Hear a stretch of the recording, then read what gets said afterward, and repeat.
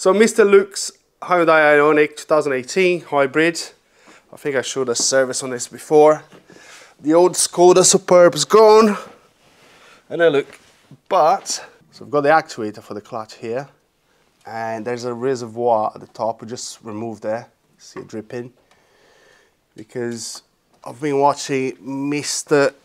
Jose from Hybrid Diagnostic Solutions, or Solutions Diagnostics.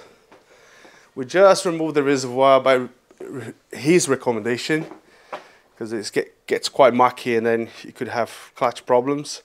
So we're just about to see what the fluid is like now. It looks a bit cloudy. Just be careful here. This will bring us back in. Hold it here, yeah. So got it down a shot. Let's see the condition. It looks a little bit cloudy, so this is .304.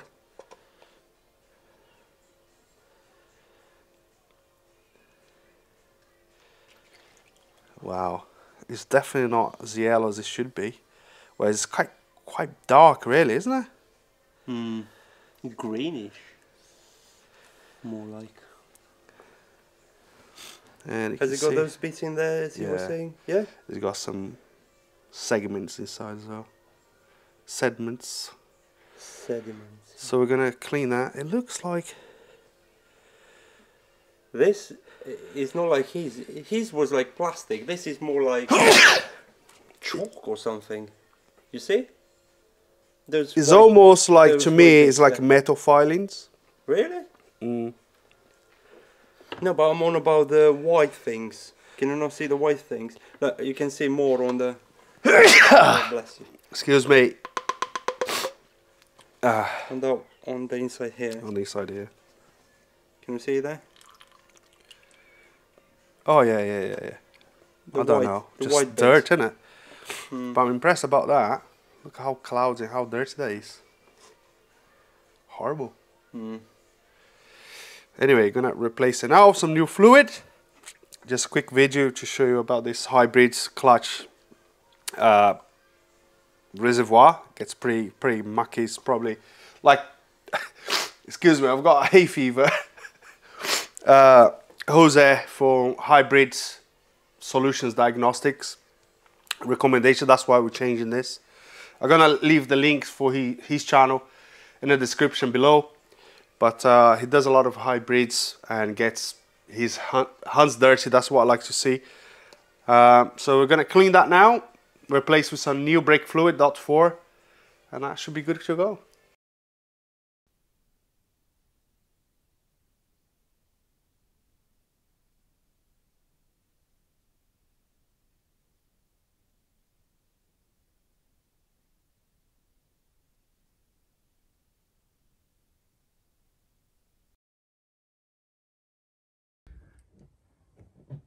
I think that's too much. Okay. Oh, this is rubbish. They need to be quite.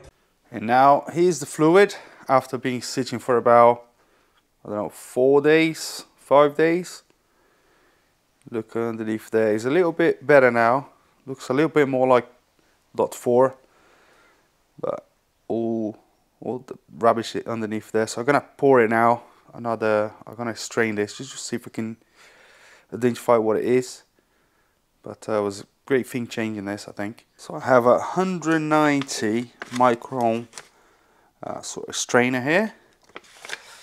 Ooh, try not to make a mess, but we'll see.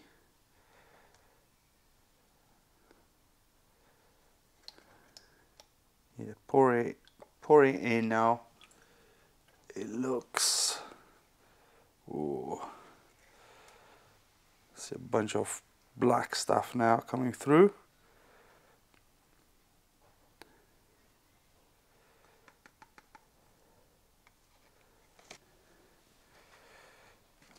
Alright, it's fluid.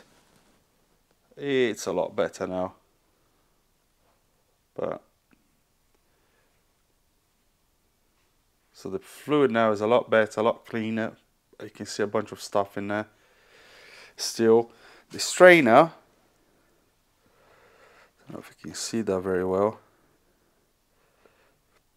but it reminds me of what we see like gearboxes, you know.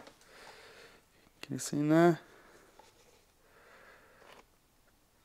Yeah, to me it's pretty much what you see in gearboxes normally, like, you know, really fine, minute metal filings.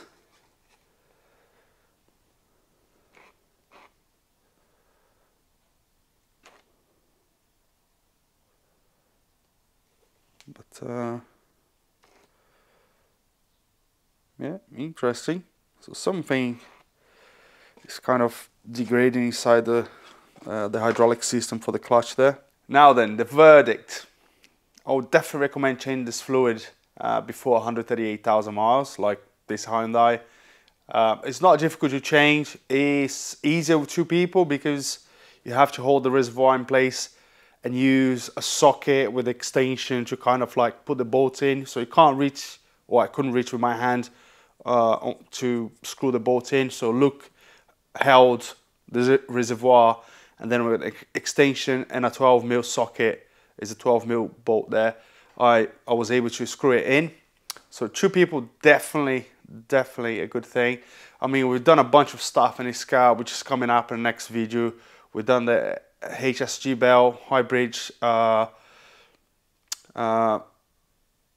starter generator belt. We serviced the front brakes, which I didn't film it. I just serviced it. 138,000. The pad's like perfect. Doesn't need to change it yet, which is amazing. But watch out for that HSG belt, which is coming up. And yeah, again, I changed this in a recommendation of Jose from Hybrid Solutions Diagnostics. In his case, he couldn't really explain what all the gunk is in the fluid, and I'm not 100% sure. I tried to put a magnet behind the cap to see if I could see any metal filings inside, you know, like a powder type of metal filings. And I did find some metal inside, but I left the cap here on a bench where I was grinding stuff, so I think I probably contaminated it. I'm thinking more like maybe the hose, degraded hose or something like that for the black stuff.